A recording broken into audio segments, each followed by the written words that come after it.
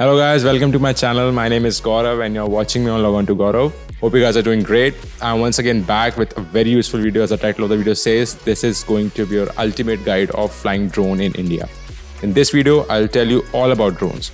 So if you want to enter into flying drones as a hobbyist or as a professional, this video is going to help you a lot. So please watch the video till the end. In this video, I'll tell you how you can fly a drone, where to buy, what are the regulations in India, and so many other things. So let's get started.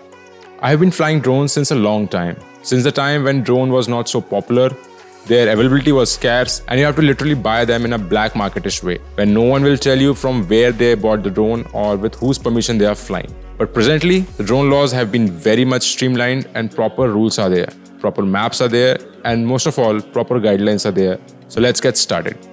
First one is what to buy. Well, India is becoming a drone hub and government is supporting many drone startups in India. You can have many options. But as far as cinematic drones are concerned, that are safe to fly, have good camera, comes with a lot of software features and almost ready out of the box are the ones made by DJI. This video is not at all sponsored by DJI. I wish it was. So I won't talk on this topic anymore. Do as much research as you want.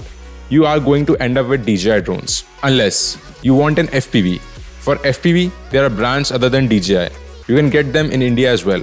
Or you can even attempt to make a drone of your own. But if you want a drone that captures cinematic videos, DJI is almost the only brand for you. Now in DJI, which drone model to select? If that is your quest, then buy the latest one. They are no doubt the best version of DJI drones available.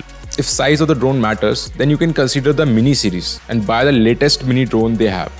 They are very light and very convenient to carry. I've used DJI Mini 3 and I was impressed by the form factor of the drone. Also, mini drones are under 250 grams and comes into nano category, which means less jhamela. If your budget allows, try to get the combo kit, also known as Fly More kit, which has most importantly 2 extra batteries and then things like charging hub, bag, car charger, etc. Now once you have decided what to buy, next question is where to buy. Ever since government has come up with drone rules and accepts that drone are the thing that people are going to have, buying drones has become a lot easier. Earlier, like 2016-17, drones were available kind of black marketish way. No one knew how to be legal in the drone world and even the government was confused. But now, drones are available on e-commerce website and offline stores. You can buy on famous platforms like Amazon and Flipkart among other online sellers. And there are a lot of physical stores like some of them I know in Delhi, Mumbai, etc. In offline mode, you can get a drone without paying GST and that can cost 15 to 18% cheaper. But then there will not be any bill. So you'll have to be mindful of that. As far as bringing the drone from your recent US visit is concerned, legally you cannot import a drone. As per Directorate General of Foreign Trade, importing drone is banned in India. One can import drones for defense and other government-driven purposes. But of course, you are not one of them. But still, imported drones are available in market.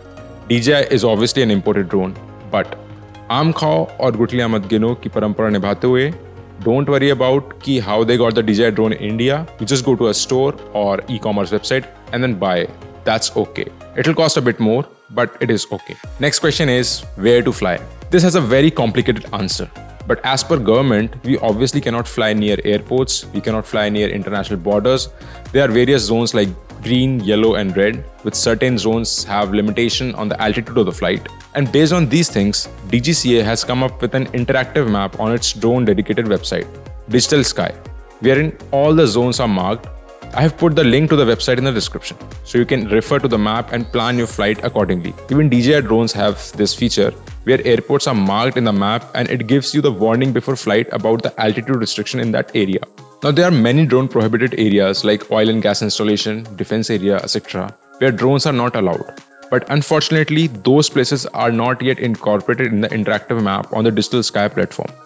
Then of course, flying drones over private property should be restricted, but again, there is no control over it. Someone can come and hover on your property, but you can't do anything about it. So be cautious and mindful about where you can fly the drone. Don't take the risk of flying in a crowded area, as any mistake could be catastrophic. So I'll say, enjoy responsibly.